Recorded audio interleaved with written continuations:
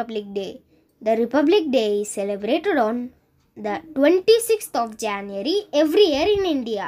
It is a red letter day in the history of our nation.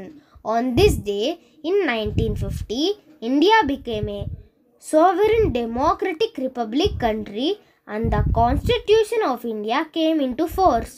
Republic is a country where the supreme power rests in the people or their representatives. Dr. Babu Rajendra Prasad was elected the first president of Indian Republic.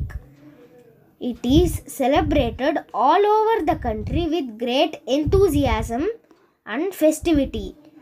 It is a public holiday. Processions are taken out, cultural programs are held. The main function is held at the Rajpath near India Gate in New Delhi.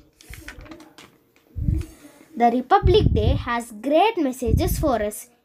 It tells us how much has been achieved and how much is still to be achieved.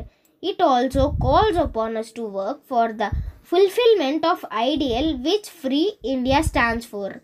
It reminds us of the sacrifices made by the freedom fighters. It exhorts us to work hard for the welfare and prosperity of country's freedom and integrity. Thank you.